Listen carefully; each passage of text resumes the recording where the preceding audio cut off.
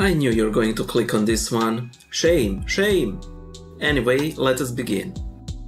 Once, Saint Gabriel of Georgia asked one of his spiritual children to get a certain porn magazine. Thinking that this request is odd, he didn't do as he was told. The next time he saw him, Saint Gabriel said, "Unless you do what I tell you, you will be severely punished." The poor man went out and got the magazine. Some monks of the elders' monastery learned of this and judged the saint.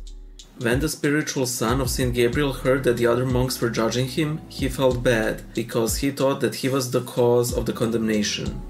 However, he remembered that he too had some compromising photos of himself in his safety deposit box. He went, took those photos and burned them.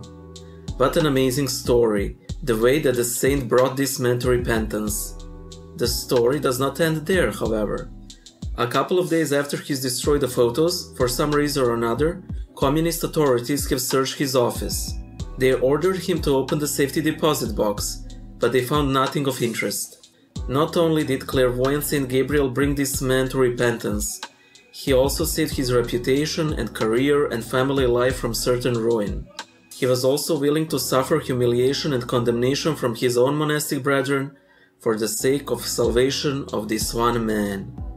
Glorious is God in His saints. Amen.